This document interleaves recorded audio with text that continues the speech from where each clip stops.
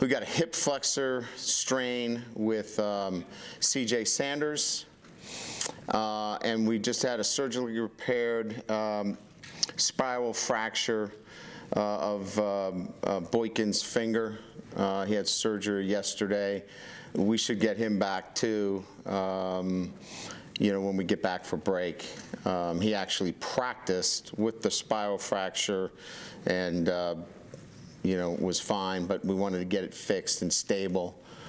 So the only one that's going to be out for a prolonged period of time will be CJ with the hip flexor strain. And when you mean prolonged period of time, you're talking how long? Probably 4 months. I think he's 3 centimeters, which is, you know, you can PRP it. It's kind of in that gray area. They're still consulting as to you know, whether that's a surgical procedure to reattach, similar to a Torrey Hunter injury that he had, if you guys recall.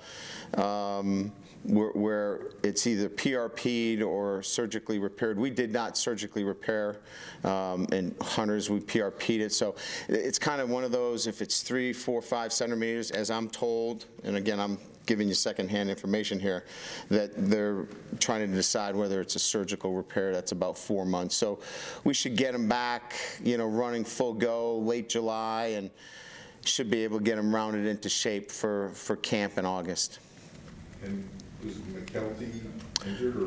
McKelty is no longer with the football program. I can't get into any more specifics other than that. I think that. What did you look at in the return game with CJ out that long? Fink would be back there.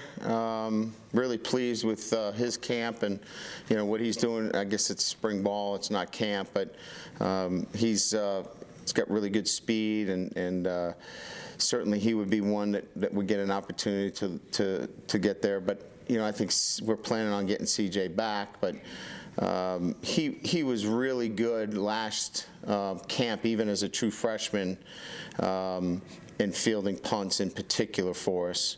The kickoff return game would be something that we would probably look at. You know, Josh was back there. We'd probably look at, you know, a little bit of everybody. Alizé get a little banged up today? He did. He did. I don't have a full evaluation of him right now. Brian, I don't think this is Corey's first concussion. Is there any factor of injury concern? No, I think what we want to be is very careful with Corey. We don't get, you know, obviously we don't get to the point where we overreact or underreact. We just, you know, when it comes to any kind of, you know, head injury, we want to be on top of it. But, you know, I don't know that there's ever a feeling that, you know, somebody's going to be disqualified because, you know, they've had a second head injury. You know, we'll go through the protocol. I think we have a great one. Dr. Leisler does a great job of working with our guys. So I don't think we're overly concerned, other than we'll make sure that we do all the little things the right way. Brian, linebacker is an area that you don't have a lot of guys. What have you seen so far from those guys? Anybody kind of standing out to you as far as their play so far? Yeah, I think Niles has done a really, you know, terrific job of communicating and leading the defense. You know, James is really solid, James Anawalu. And you know, I think we're getting, you know, obviously we're really thin. Asmar is going to be a good player for us. But he's learning, right? Everything is new for him every day. You know, we were live today, and there was some live contact drill work, and we know he can run. It's just, you know, sorting out a lot of the things that he sees, and so all this experience is really, really good for him. So it's just work in progress there. I think probably the most important thing is the middle linebacker looks really, really solid for us. Brian, how are the reps being divvied up with the 3 quarterbacks among the first team? And is it the goal by the end of this that they would all have equal reps with the first team? Or? No, I think that the equal reps will happen with Kaiser and Zaire. and Brandon would not get the same amount of reps as the first two, but he would get enough reps to develop and continue to work his craft and get better. And I'd say he has improved already, even with the work that he's gotten, which isn't as much as the first two guys. So I'm pleased with all three of the quarterbacks. It's Malik is a little rusty in terms of just the management of game situations and live situations, just getting us moving quickly. Deshaun's doing a very good job there, but we got to keep tightening him up mechanically. And then I think Brandon has got a much better sense of the offense and a lot more confident in what he's doing. Do you anticipate making them live for any period during the spring though, and what would be the benefit? There'll be a chance. Well, we run the quarterback, and they're an important part of our run game, so they'll be live at some time. I don't know if it's going to be the game yet. I really haven't decided there yet. They'd like to be live every time. But there'll be a time when they definitely will be live. Brian, with the situational stuff with the quarterbacks, does Deshaun have an advantage given that you already know where his baseline is with that, as opposed to maybe Malik with less of a sample size and Brandon with kind of no sample size there? It's not apparent that when we practice that there is a definite advantage there. Game-like situations are hard to duplicate. We'd have to be in more of a 2-minute offense and, try to create those situations, which we haven't done yet. I would say that you would probably get a better sense in the spring game, whether all that work that he got put him at an advantage position, if you will. So when it's so controlled, you don't see it quite as much in the practices that we have. So I think that we spend most of our time really working Deshaun on the mechanics and not necessarily, the things that you guys had seen last year. So we'll get those opportunities later in the spring, and my guess is that that's going to be an advantage for him. With CJ out, does that put Torrey more into the slot role, or is somebody like Fink more? Fink's in there, and we moved Corey Holmes in there. We wanted to see Corey Holmes get some more work, so we moved him in there, and he was exclusively in there today. We got him a lot of work. We want to keep Stefferson on the outside. It's easier to manage the outside positions than the inside. The inside has so much more read routes, and you got to work in and over coverages and sit down. It requires a lot more savviness, if you will. So we want to utilize Hunter's speed and his matchup ability on the perimeter. So we'd like to keep him outside if we could. So we moved Holmes inside with Fink, and those two guys handled the slot today. And we'd like to keep EQ and Hunter and Stefferson on the outside as much as we can, if possible. I know you said you're rotating a lot of pieces of defensive back right now. Yep. But just in terms of safety in the first week, who have been the guys kind of working with the first and second team that you really wanted to get a good look at? Redfield and Tranquil, but maybe Sebastian, one of the freshmen. Devin Studstill. He's running with our first group right now. He's been really good. So we've been very pleased with what he's been doing, and very, very happy with the way he's picked up our defense. Excellent ball skills, excellent retention. He's been probably the guy that has done, the most back there. And then you know, Sean Crawford at the nickel's been outstanding. You know, he's looked really, really good. So those two guys have jumped out. Cornerback is a battle. You know, there's a good battle going on out there. So, but I would say those two guys have really done a nice job. Not meant, you know, the other guys have done good things, but you asked me who has really caught my eye. It's been Studstill and Crawford.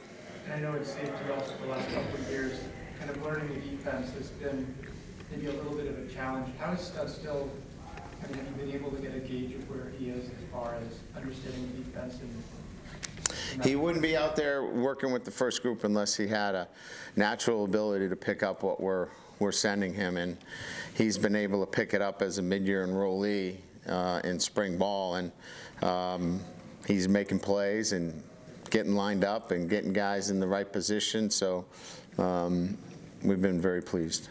Brian, the first unit on D-line seems to be pretty set or pretty clear. What about the second unit? Is anybody kind of standing out there and making? Well, there's a lot of competition. I mean, I think that's, you know, that's where there's a lot of guys that we're using this time to really try to hone in on, you know, what that rotation looks like. You know,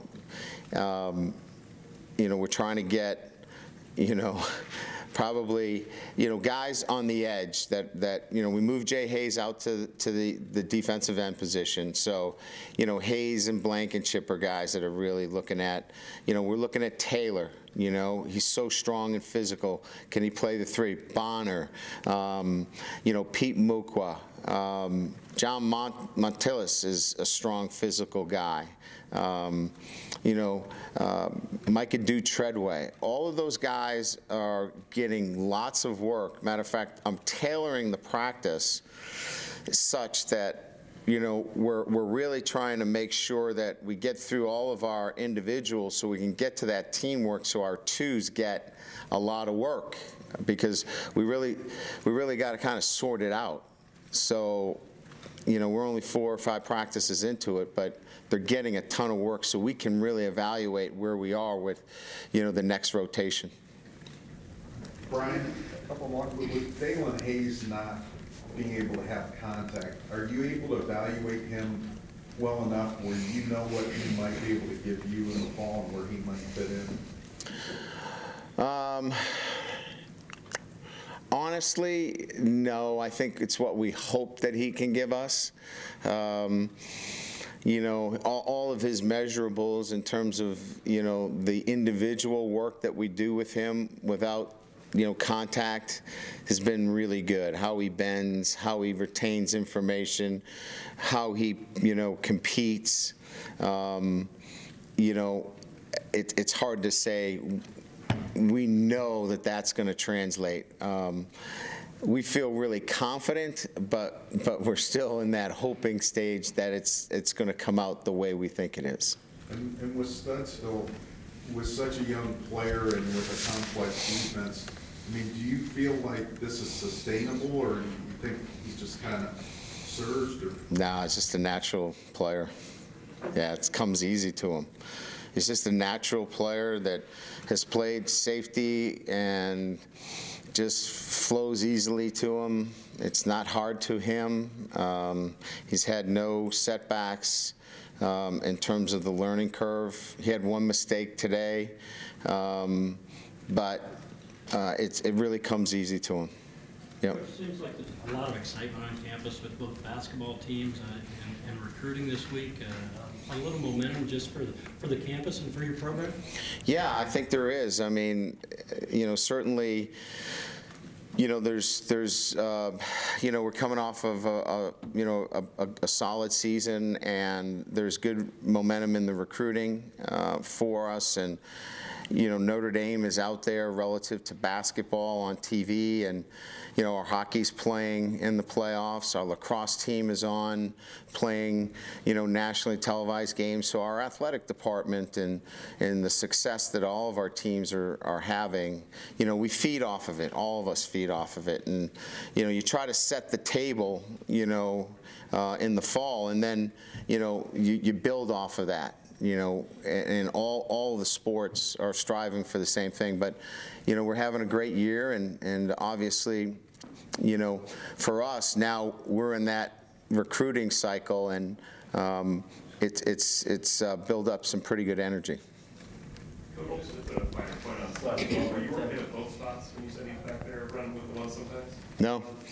No, he's working at the free safety position, yeah. Yep. Yeah. Just offensive line, you're now about a third of the way in. Yeah. Collins out today, he's been working some right guards. Yes. Over there. What are you seeing so far from that unit? Yeah, so good question. So really, the way this thing is coming together, McGovern was doing well. We were pleased with McGovern. So you got McGovern, you've got Tristan Hodge, you've got Alex Bars, and you got Hunter Bivin. So those four guys are kind of battling out the right side. The left side's pretty much set over there, as you can imagine, with Quentin Nelson and McGlinchey, and Sam solid at center. So it's really those four guys and trying to figure out what the best grouping is, and they're all competing, they're all doing good things, but that's pretty much what we got going right now. McGovern, he was a guy that you guys were high on when you signed him, and then it's early on as a freshman, but he's battled some injuries. Has he been able to kind of get some of that quickness and strength that he lost while he was Yes, yeah, we feel like, yes, his strength numbers are good. He's back into 22, 23. Look, our line for where we need the strength numbers, 600 on the squat, 22, 23, 24 on the bench. That's kind of like that demarcation line. He's at that. He moves well. He's athletic. He's a 26 vertical, which is really good. So he's got all the numbers. It's exactly what you said. It was some of the things physically that kept him off the field. He's been staying away, other than this small setback that we're having right now.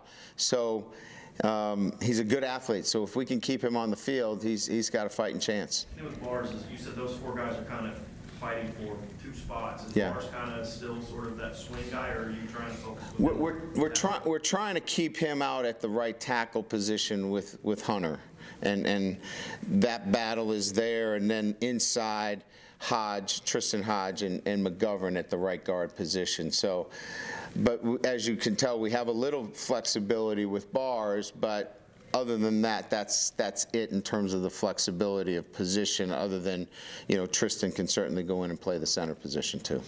Good? Yeah, one more. How's Trinkle coming along? He's coming along very well. Yeah, he's playing a lot for us. Made some nice one-on-one tackles today, live tackling. So he's involved in live tackling drills and in our live 11-on-11 situation where there was some question as to whether he would be allowed to do that. That was answered today, and I think he answered it he did not come off the field when we went live. So he kind of forced the issue, so he looks good. Cool. All right, thanks.